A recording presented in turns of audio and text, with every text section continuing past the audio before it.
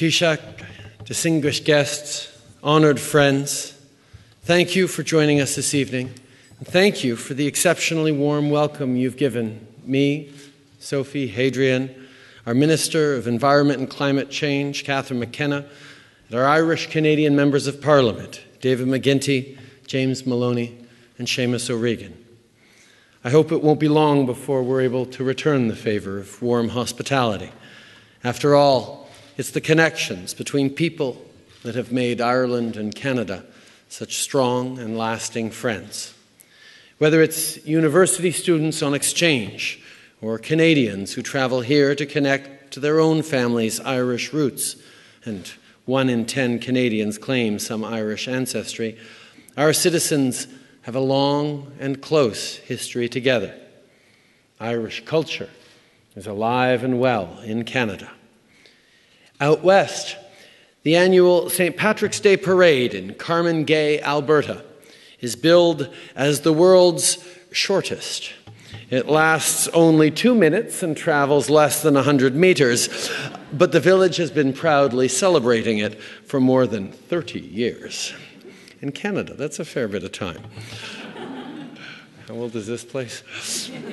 On remarque ces liens profonds dans les grandes villes comme Montréal, où des familles ont accueilli chez elles des membres d'une équipe de hockey irlandaise qui était de passage les Flying Ducks de Dublin. Et on le remarque aussi dans les plus petites villes, comme Miramichi, où le festival irlandais attire des milliers de visiteurs à chaque année. Miramichi, je dois souligner, est le lieu de naissance de notre ambassadeur actuel, le grand Kevin Vickers, un homme dont le courage et l'honnêteté incarnent ce qu'il y a de meilleur dans nos deux pays. Merci d'être ici, Kevin.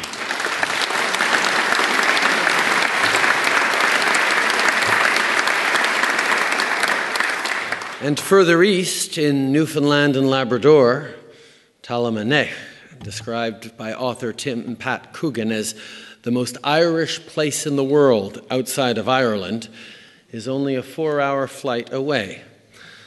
A place well known to the Taoiseach, where dialects that have been lost here can still be found, and where St. Patrick's Day is, of course, a statutory holiday.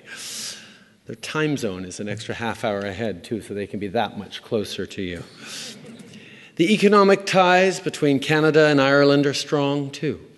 We worked hard together with our other European partners to create good jobs for our citizens by ratifying CETA. Throughout the lengthy negotiation process, Ireland was a steadfast supporter of this historic trade deal, and I know that all of us are looking forward to the good jobs and the greater opportunities it will afford both our countries.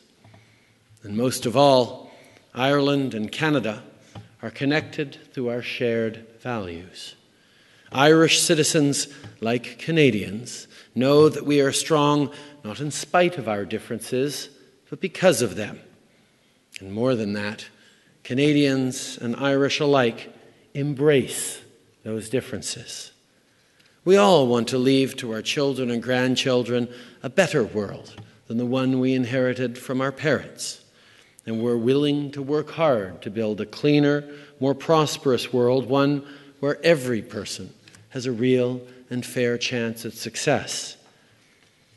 I don't want to keep you any further, so I'll leave you with one final thought from one of Canada's founders. Equal parts proud Canadian and proud Irishman, Thomas D'Arcy McGee advocated for an open and diverse society, one that allowed all citizens to live up to their fullest potential. And he knew then, as we do now, that our success would not rest on the whims of fortune, but rather on the depth of our compassion and the decency of our own hearts. Looking forward, he said, we should strengthen the faith of our people in their own future, the faith of every Canadian in Canada. This faith wrongs no one, burdens no one, menaces no one, dishonors no one. May we all continue to strengthen the faith in ourselves and in each other for many years to come. Thank you.